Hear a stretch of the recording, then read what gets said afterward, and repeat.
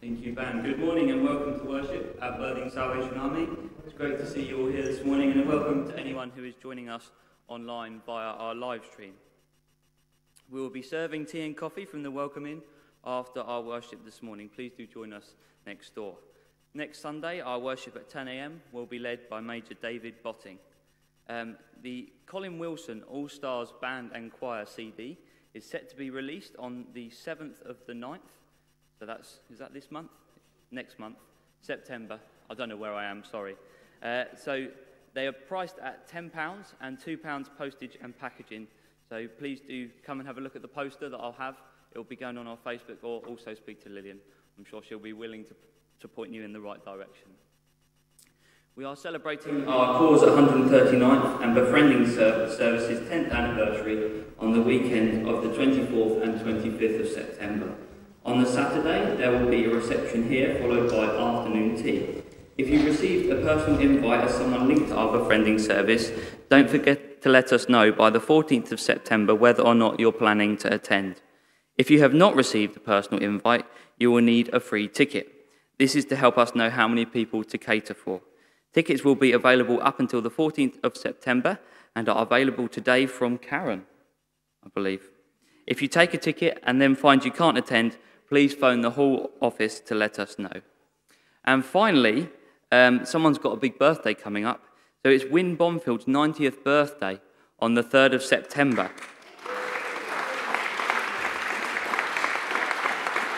I know it's a little bit early, it's nearly a week early, but let's have a chorus of happy birthday, shall we? Happy birthday to you, happy birthday to you, happy birthday dear Wynne, happy birthday to you. Thank you. Thank you, Luke, and congratulations, Wynne, you're just about at the milestone. Let's watch a video as we come and remind ourselves that we're in God's presence. It's good to remind ourselves of what he does for us. I have seen the pace of your life, the stress, the anxiety, the constant movement, rushing from one place to the next, chasing after your desires, or running from your fears. I see how you struggle, striving to meet your needs all on your own. I see the burdens placed upon you, burdens you place upon yourself. In the midst of this chaos and hurry, I am calling out to you to slow down. Be still and know that I am God. It is I who set the earth in motion. It is I who sustains you, protects you, and provides for your needs. Come to me, all who labor and are heavy laden, and I will give you rest. Trust in me with all your heart, and lean not on your own understanding. Do not let your hearts be troubled, and do not be afraid. For I will never leave you. Let your soul find rest in me, and let the peace of Christ rule in your hearts. For neither death nor life, the present nor the future, neither height nor depth, nor anything else in all creation will be able to separate you from my love. In this world, you will have trouble, but take heart. I have overcome the world.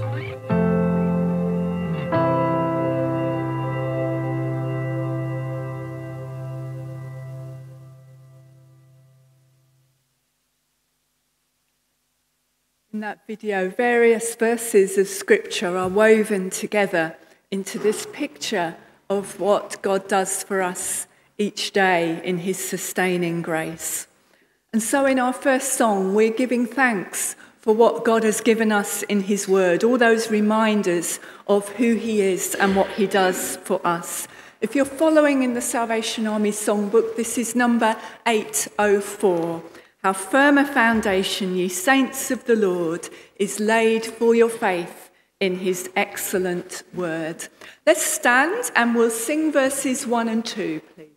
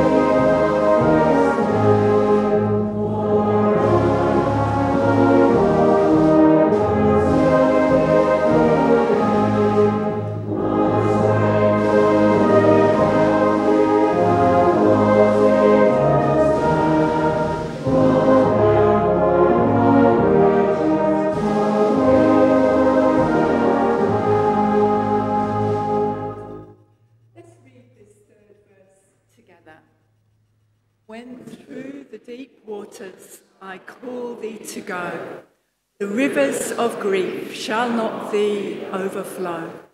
For I will be with thee, thy trials to bless, and sanctify to thee thy deepest distress. Words taken from Isaiah 43. Let's let those sink into our hearts as we sing the remaining 3 verses.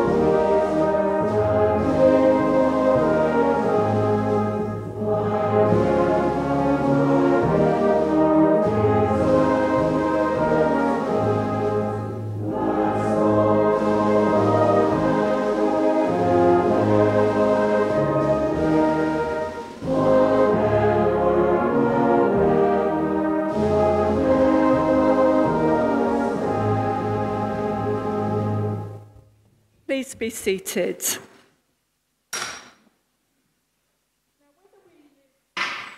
On our own, or whether we live with some other people, most of us have family, don't we? We don't necessarily see them very often. We might see some of them every day and others once in a blue moon.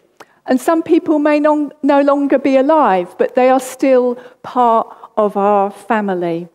So there's mums and dads, stepmums, stepdads, children, brothers, sisters, cousins, grandparents, great-grandparents. All sorts of people make up a family. Even the in-laws are part of your family, whatever you think about that. And of course, most of us, we share some genes with a G. In some families, maybe you share the genes with a J as well, but we'll not go into that. So there's often a family likeness, aren't there?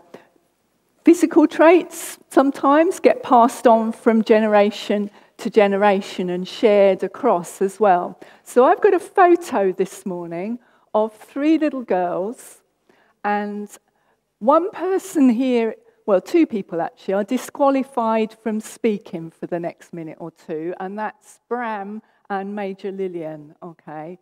because I'm going to ask the rest of you if you think those 3 little girls are related.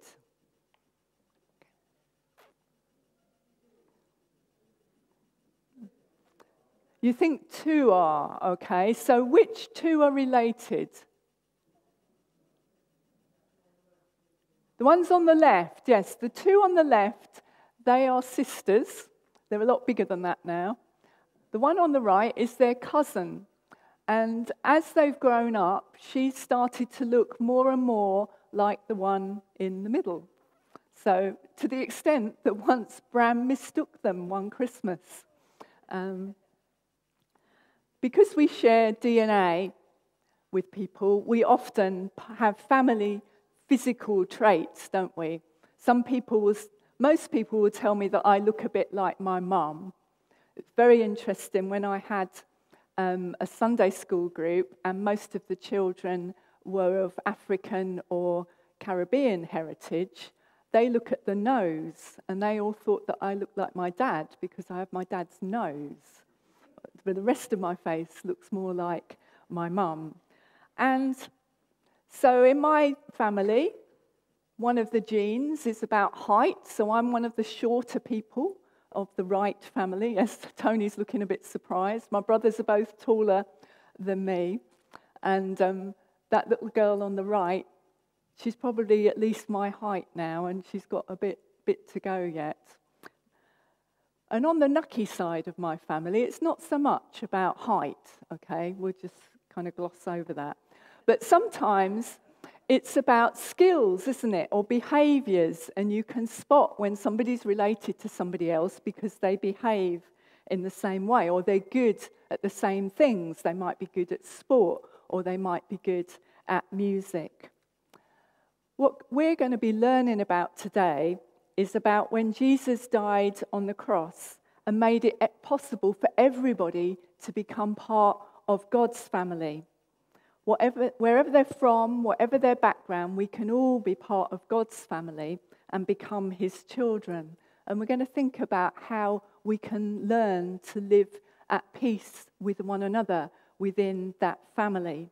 So that's what we're going to celebrate in our next song. So if the children would like to stay in for this, it's number 875, if you're following in the book. And what I've asked is that the band start us off slowly and gradually get faster, but not so fast that it's a struggle for those with dentures, okay?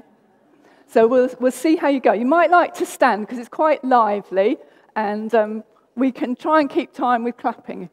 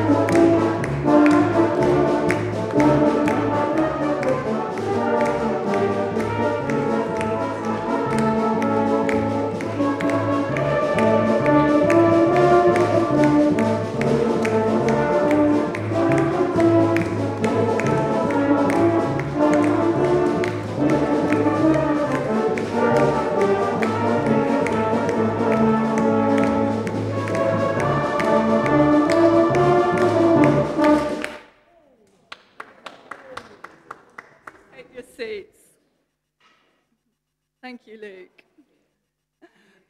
We're going to give our offering to the Lord now. So we'll work our way across, bringing our gifts forward. And then after we've given our offering, John Justice is going to come and read the Bible for us.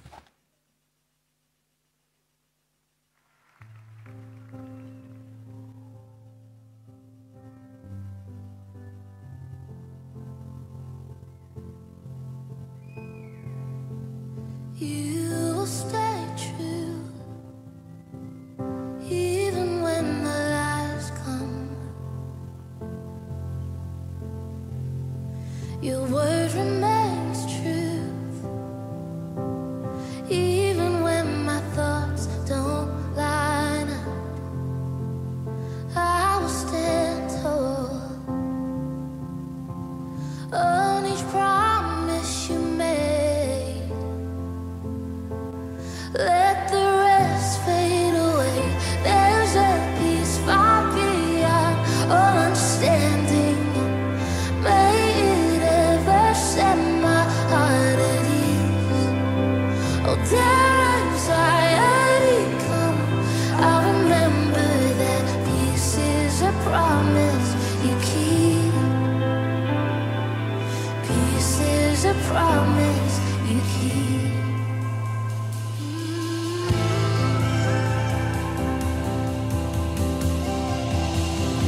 You will stay true, even in the chaos.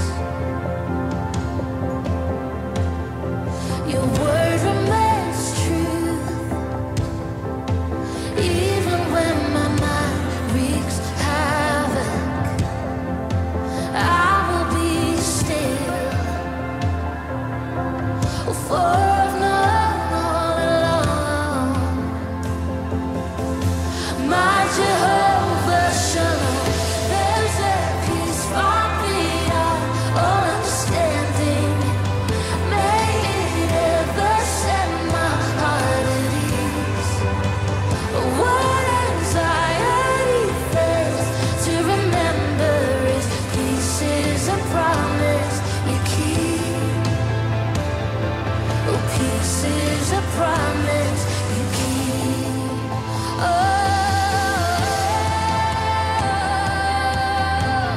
Oh, you keep your promise, Lord. Oh, you keep. Shall we pray? Dear Lord, we thank you that we can use the time every week to show how we can give the things back to you, our monetary gifts. We pray that we can use these monies wisely. Amen.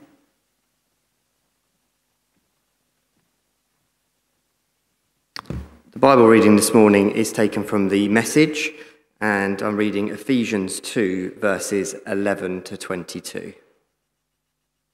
But don't take any of this for granted.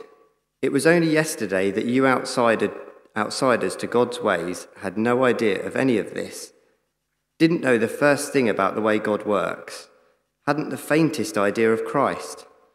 You knew nothing of that rich history of God's covenants and promises in Israel, hadn't a clue about what God was doing in the world at large.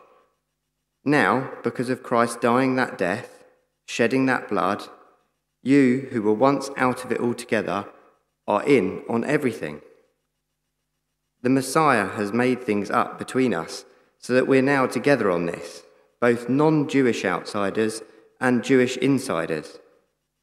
He tore down the wall we used to keep each other at a distance. He repealed the law code that had become so clogged with fine print and footnotes that it hindered more than it helped. Then he started over. Instead of continuing with two groups of people separated by centuries of animosity and suspicion, he created a new kind of human being, a fresh start for everybody. Christ brought us together through his death on the cross. The cross got us to embrace, and that was the end of the hostility. Christ came and preached peace to you outsiders, and peace to us insiders. He treated us as equals and made us equals. Through him, we both share the same Spirit and have equal access to the Father. That's plain enough, isn't it? You no longer wandering exiles? This kingdom of faith is now your home country. You're no longer strangers or outsiders. You belong here with as much right to the name Christian as anybody. God is building a new home. He's using us all irrespective of how we got here, in what he is building. He used the apostles and prophets for the foundation, and now he's using you, fitting you in brick by brick, stone by stone, with Christ Jesus as the cornerstone that holds all the parts together. We see it taking shape day after day, a holy temple built by God, all of us built into it, a temple in which God is quite at home.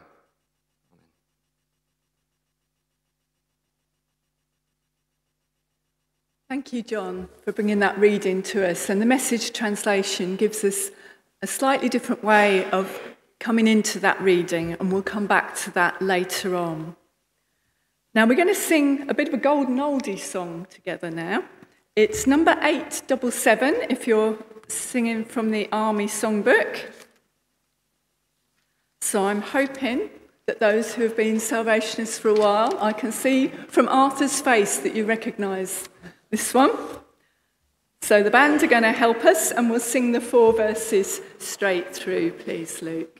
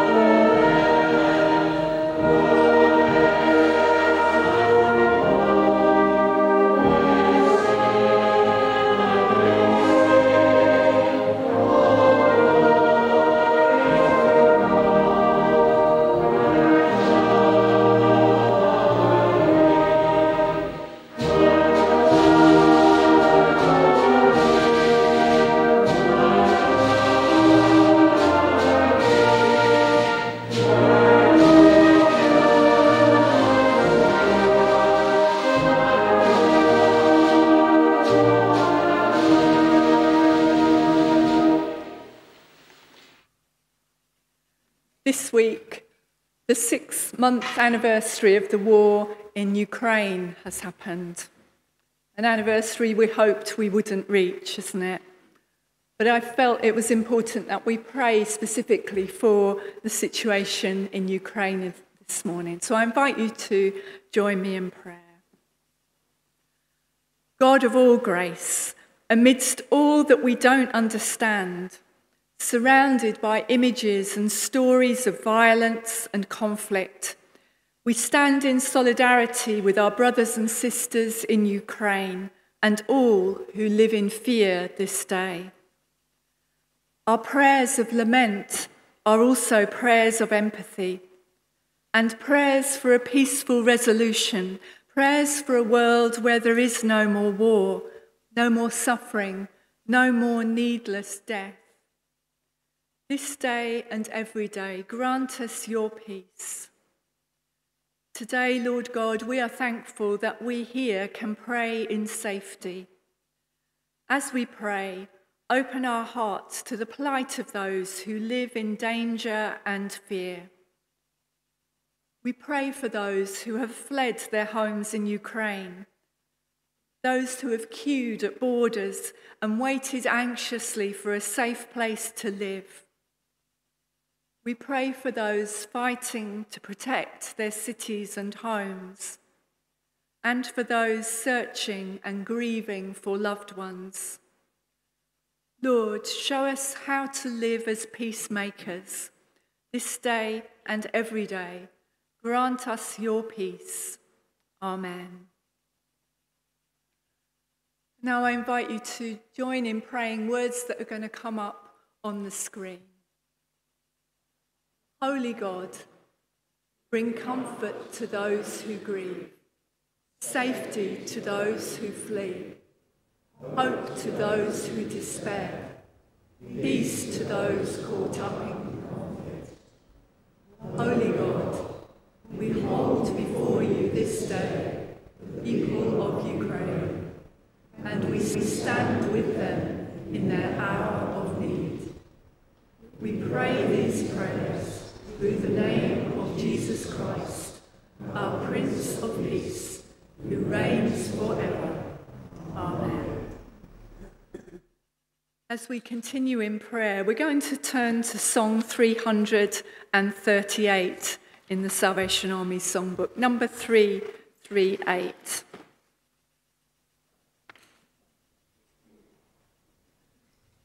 We invite Jesus to come and be amongst us, to be at the centre of all that happens here this morning. Thank you, Luke.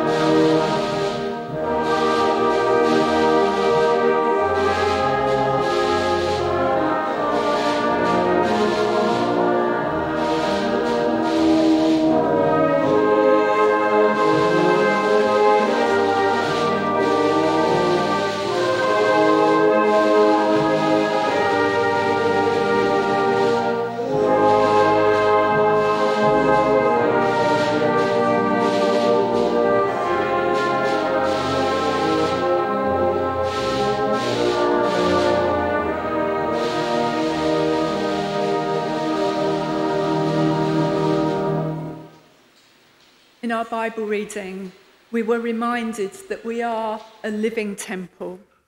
And so let us pray for this community, our community, that is a living temple in this world. Lord, we thank you for the way in which you have chosen each one of us to be part of this holy house, this living temple in which your presence can be known. Lord, we think of those who are not here today, those who are unwell, those who are on holiday or visiting family. We pray that you will bless them and meet their need wherever they are today. And Lord, we pray that in the days to come, that you will help us to be a faithful witness as a community of your people. May it be clear that we are your children by the way that we live, by the words that we say, by the attitudes that we take. And so, Lord, we pray that you will continue to build us ever closer together, and may we bring honour and glory to your name. For we ask it in the name of our Saviour, Jesus Christ. Amen. Now I'm going to invite Karen to come and stand at the rostrum. We're going to do a little bit of a juggle here. I'm going to go on to head mic. They're just there. Okay. So we've got a special occasion this morning. I'm going to invite Veronica and Rachel and Joseph to come and stand next to Karen, and then I'll go on this end. Yeah, let's all be on the same level and not make Karen feel small by standing up on the ledge. Okay? So, as many of you will know, Joseph, Veronica and Rachel became soldiers just over a year ago. It was while we were still in a lockdown, so it was a bit of an unusual enrolment as soldiers. And since we've been able to gather for in-person worship, they have been playing with our band, as you all have seen week by week. So we've kind of caught up with ourselves on the admin here, and we're going to make it official this morning. So we are officially welcoming Joseph as a bandsman and Rachel and Veronica as bandswomen, and recognising how they are giving their musical talents to God and offering them in service through taking their place in the band. And Karen is going to present them with their commissions.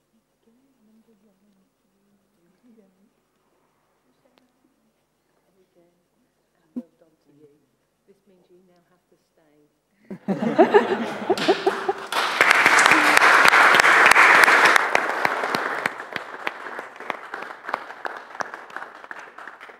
Now, some of you will also be aware that Joseph and Veronica are leaving home very soon and going off to university. So we're only going to get to see them in the very long holidays that university students get. So we're looking forward to those coming up. But I have asked all three of them this morning to share with us one thing that they'd like us to pray for or into for them. So I'll start with Joseph because he's nearest. Joseph, what would you like us to pray for you? Just settling into London, really, I think is the main thing in a couple of weeks' time. I don't get too lost on the tube.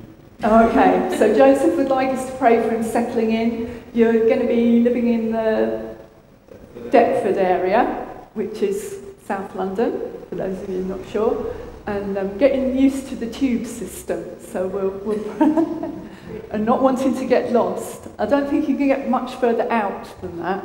No. Don't ask Bram for tips, because he's got in a muddle before now. He once nearly went home with my boss, because he just got on a train with him because he was chatting to him on the platform, and they weren't going in the same direction at all. So don't ask Bram for tips. Okay, Rachel?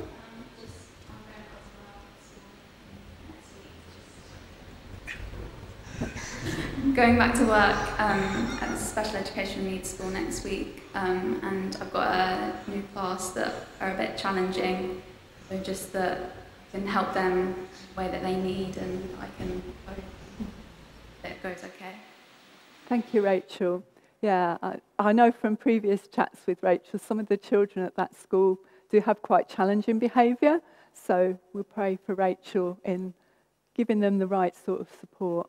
And Veronica.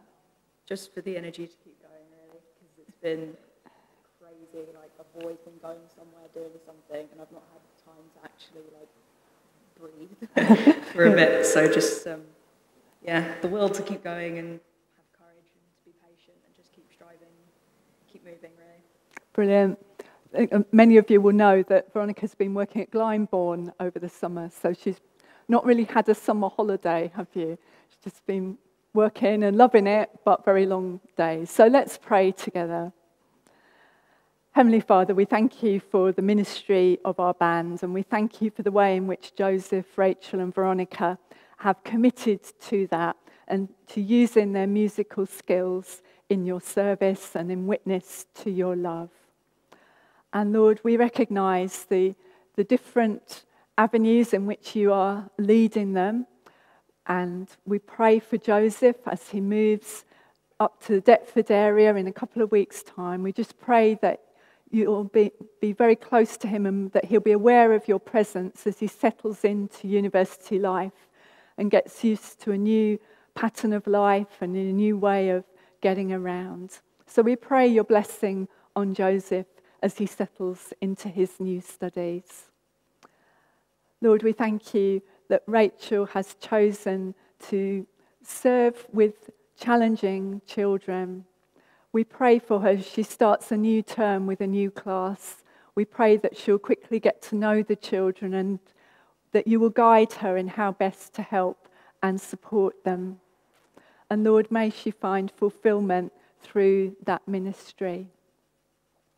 And Father, we thank you for Veronica, and we pray that you will give her real stamina and the energy and the courage and the patience to keep going in these final weeks of work as she prepares to go to university. And Lord, I pray that you will bless Joseph, John, Veronica and Rachel in all that they do for you, that they do in your name. We pray that it will bring honour to you and that you will continue to bring blessing into their lives. Amen. Thank you for sharing. And the band are now going to play, and very aptly, the music is called A Special Moment.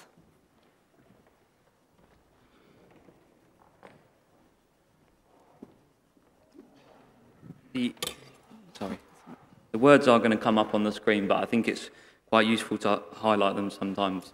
So this piece, as Pam just said, is called A Special Moment, and it's a reflective arrangement. So the words to this are, this is God's moment for you, a moment so solemn,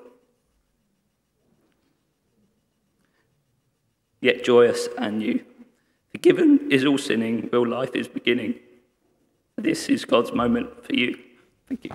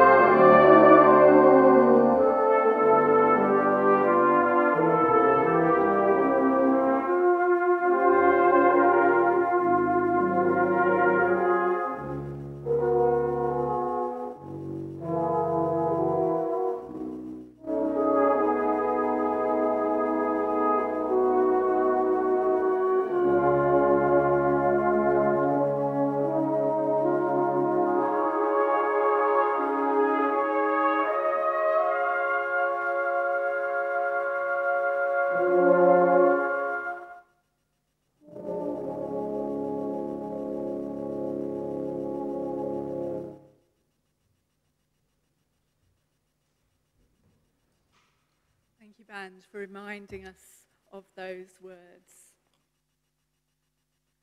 We usually think of summer as a time to relax, perhaps to enjoy being outdoors, maybe do a bit of travelling, a time to switch off. But if we were back in Anglo-Saxon and Celtic times in this country, summer was also a time for war between Anglo-Saxon and Celtic kingdoms.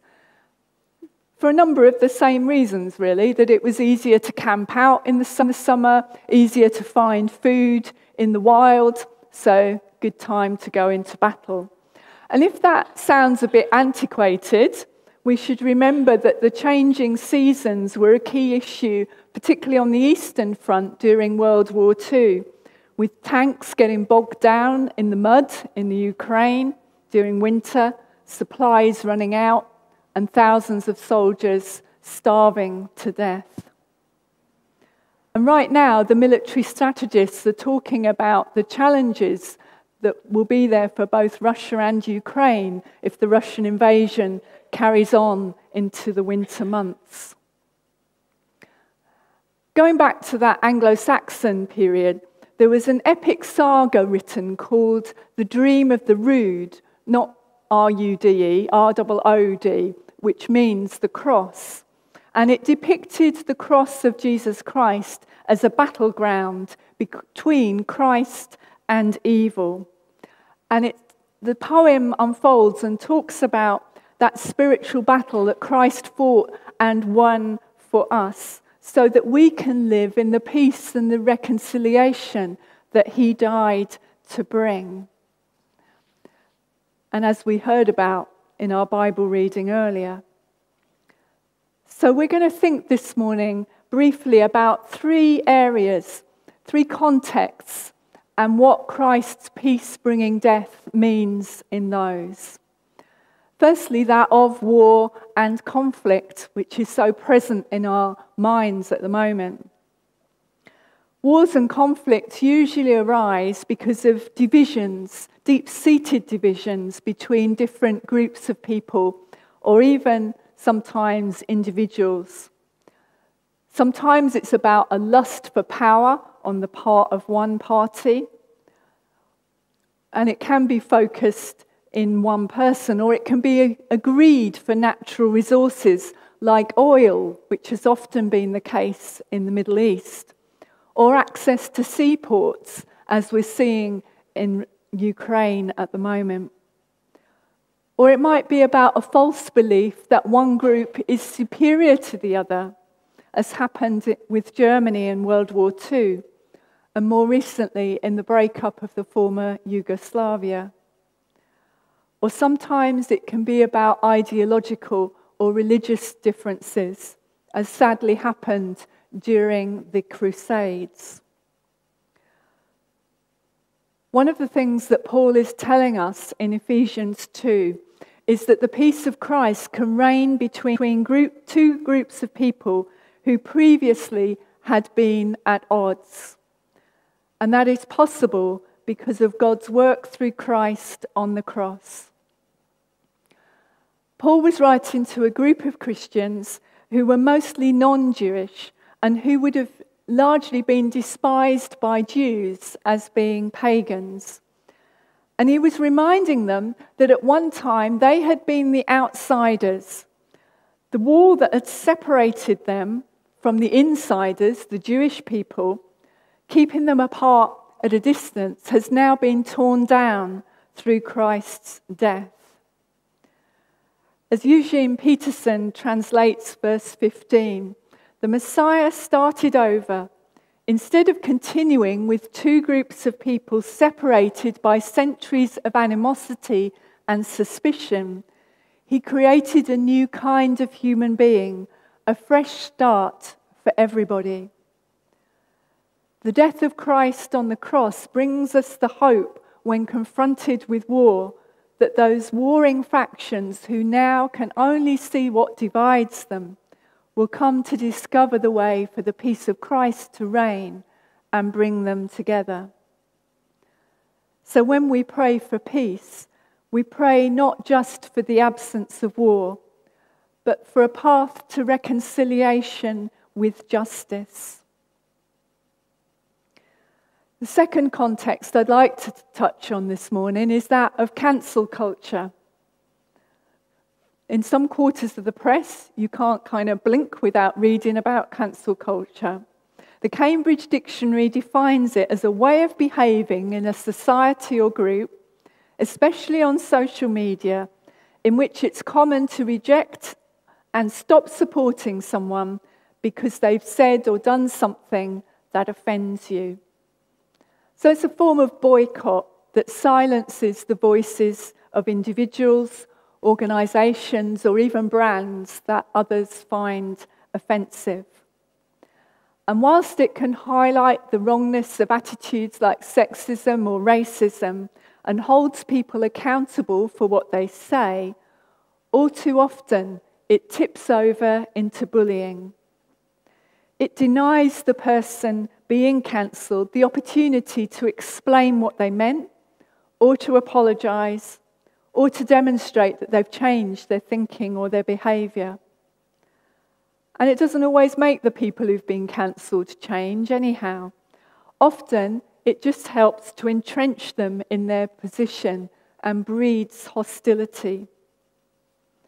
And it can make other people afraid to say what they think for fear of being cancelled, jeopardising free speech. And so the exchange of ideas and the space for debate and dialogue and nuance is lost as people are ostracised and society gets divided into us and them.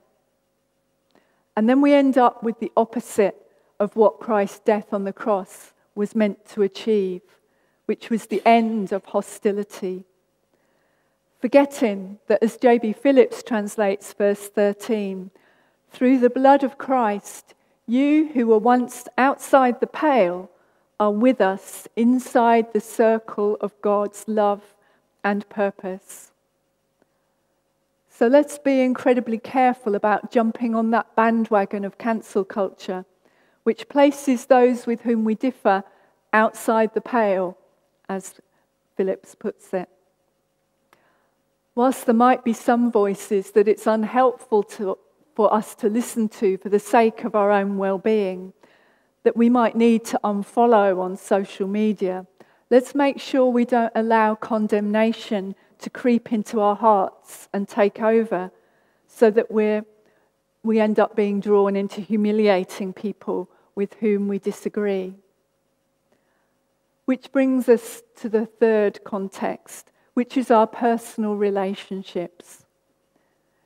In Romans 12:18, Paul says, if it is possible, as far as it depends on you, live at peace with everyone.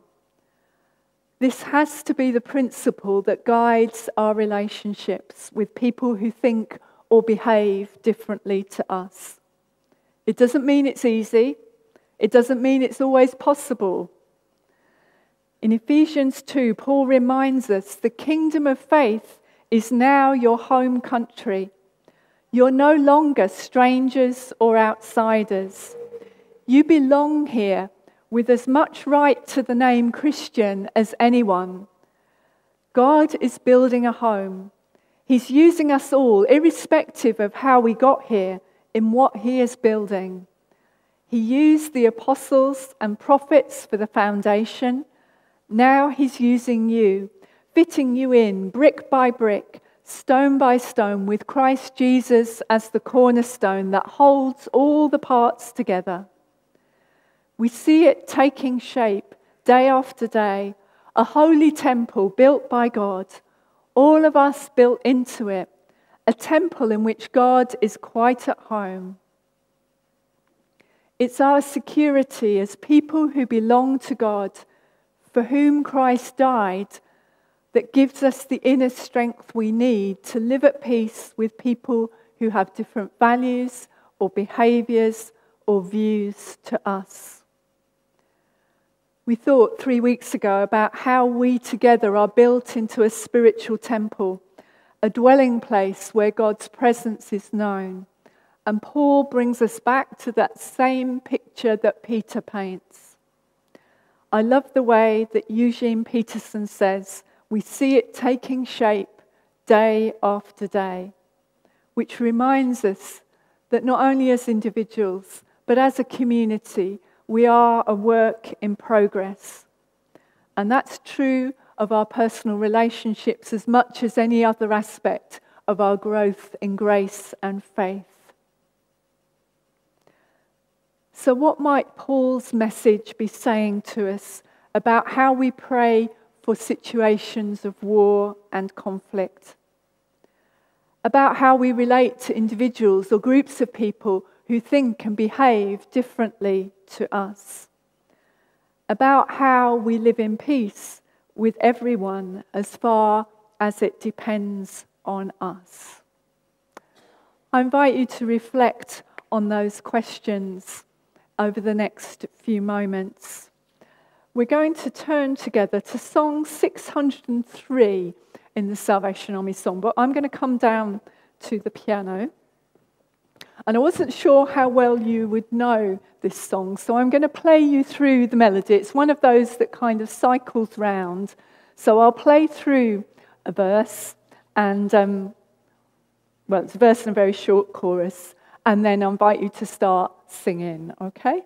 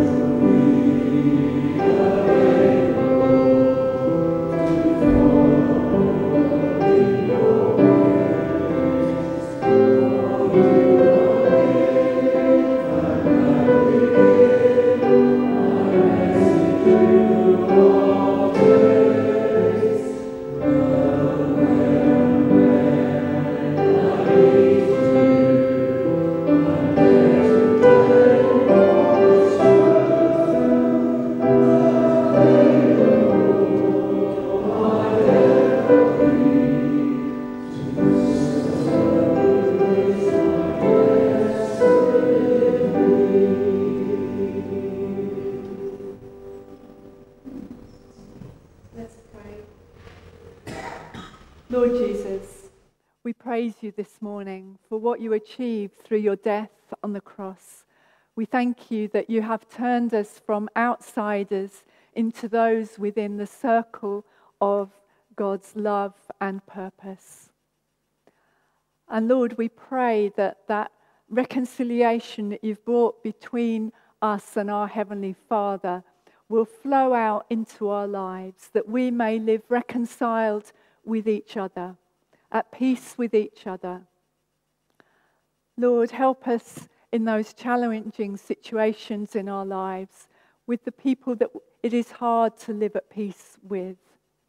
Lord, we pray that you will give us that inner strength and fortitude to do everything that we can to live at peace with others. We pray that you will give us grace with those whose behaviour or whose values offend us. And Lord, may we be peacemakers in your world. Guide us as we pray for those parts of our world that are torn apart by war and conflict at this time. We pray for wisdom for our world leaders, and may we be faithful in supporting them in prayer. We make our prayers in the name of Jesus, our Prince of Peace. Amen. We're going to conclude our worship with song 813, number 813. It's very short, and we'll invite you to stand as we sing. Can we have it through twice, please, Luke, as it's so short? Let's stand.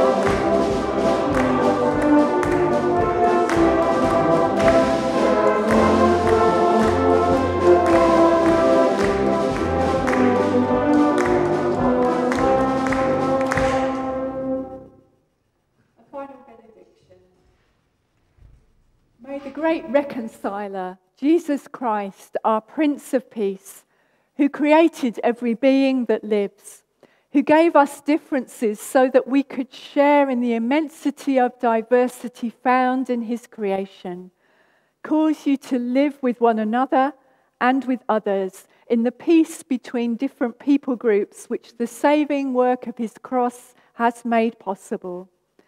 Go in peace to serve the Lord. Amen.